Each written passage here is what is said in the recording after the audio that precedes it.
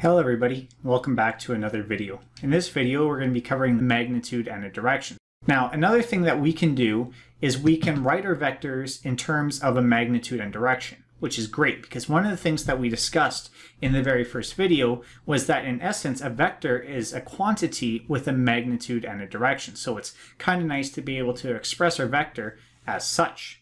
So what I can do is I can take my vector, which has an x component fx in the I direction and a y component fy in the j direction, and I can write it as follows, where it's going to be the magnitude of the vector multiplied by another vector. So the first part out front here, this is going to be the magnitude of the vector, and it's simply just going to be a scalar, so that's nice for us. The second part is where things get interesting. So this right here is the vector's direction. As we can see, it's a vector and it's going to define the direction of the vector. Now this is going to be very important. This piece right here is actually called the unit vector, okay?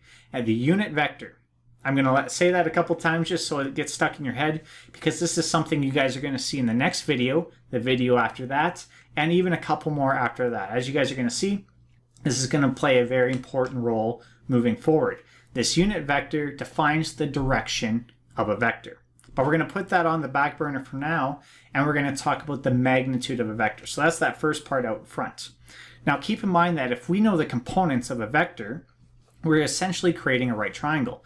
If I were to say that I'm going 3 units in the horizontal direction, or the I direction, and 2 units in the vertical direction, well, the magnitude, which is going to be the hypotenuse of this triangle, can be very easily solved using simple trigonometry, where that magnitude, or the actual diagonal vector, is simply going to be its x component squared plus its y component squared and then square rooted. Now what's nice about this formula is it serves as an important reminder to you guys that magnitudes are not negative. We've always talked about how these magnitudes are never negative, and it just goes to show if we look at this formula. You guys would have to be very creative to get a negative magnitude using this formula. First of all, we're squaring the components. So even if our components are negative, they're going to be squared to become positive. The second part is we have a square root. We can't square root a negative number, at least not in this class. So that's going to be the magnitude. As we can see, it's nice and easy. If I have my vector in Cartesian vector notation, so I have its x and y components, I can very simply find the magnitude of that vector. But what about that other piece, that unit vector? So again, that vector that we multiply the magnitude into, that defines the direction of our vector, and it is called the unit vector. Now this unit vector has a lot of very specific properties that are going to be very important moving forward. All right, very important. You guys are going to hear about this unit vector an absolute ton. So let's discuss it a little bit before we move into the crazier topics. First of all, how do we get this unit vector? Well, it's actually very simple. Unit vectors can be obtained by dividing each component of a vector by the magnitude of the vector. So remember, we said if we have the components, we're good to go. And with the components, we can find the magnitude. So we have everything we actually need. So in essence, the unit vector can be found by taking the x component, dividing by the magnitude, and then the y component, and also dividing that by the magnitude. Now note here that in the end, we have 2 components. We still have something in the I direction and something in the j direction. The unit vector is going to be a vector. Another thing that I want to note here is that when we look at what we're dividing, we're basically taking, if we have a force vector, we're taking something with the units of newtons or pounds, and we're dividing it by something of with units, newtons, or pounds.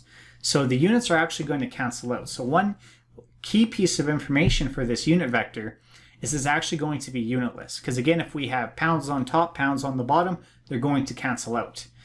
Now, some of you guys may be saying, unit vector, unitless. That's why it's called a unit vector, right? Well, unfortunately, no.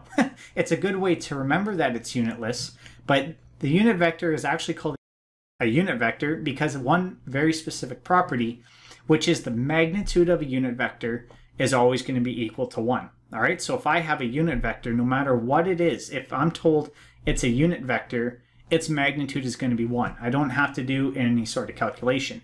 And this is going to make a lot of the formulas we use in the coming weeks a lot simpler because we can make that nice simplification.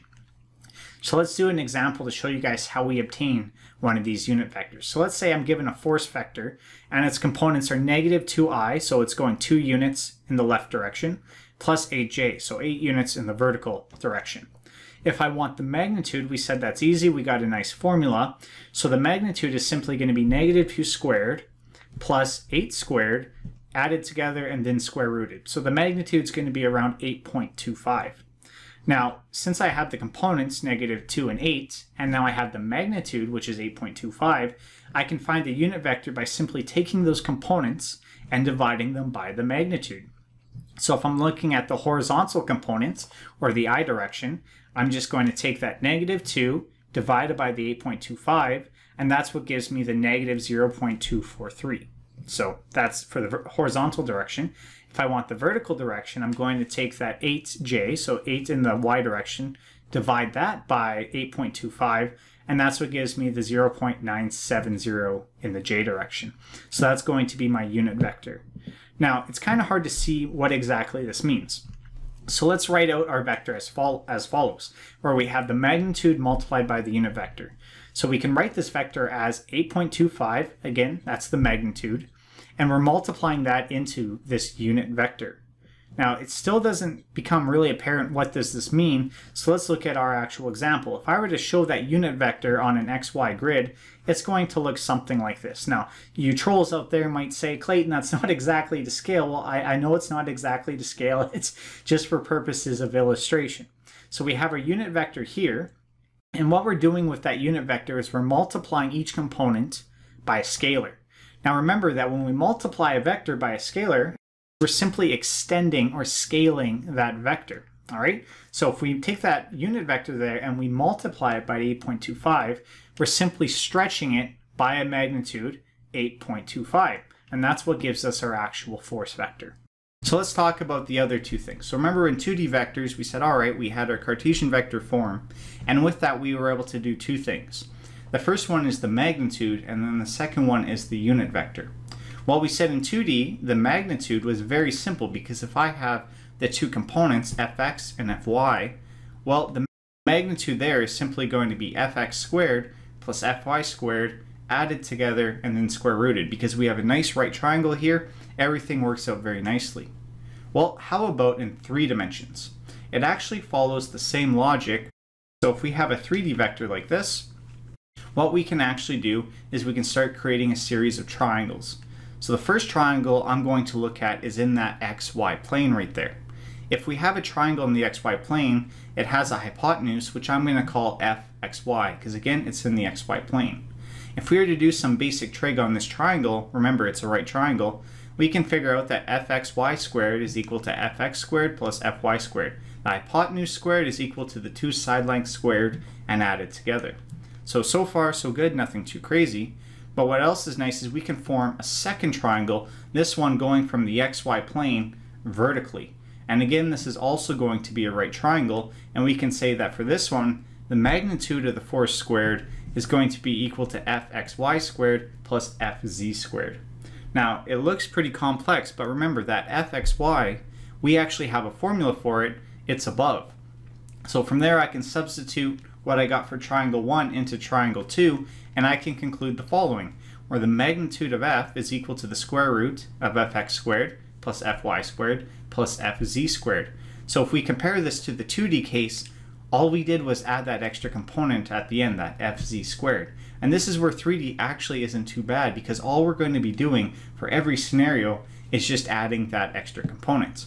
And a little fun fact for you guys, you don't need to know it for this course, but if I were to extend this to 4 dimensions, 5 dimensions, all I would be doing to this formula is just tacking on that additional component squared. You guys will learn more about this in linear algebra, which I guarantee most of you will not like. So we talked about magnitude. We said, easy peasy, all we have to do is add that extra component. What about the unit vectors? Clayton, surely the unit vectors must have something a little different. Well, before we talk about the formula, let's just remind ourselves what a unit vector is.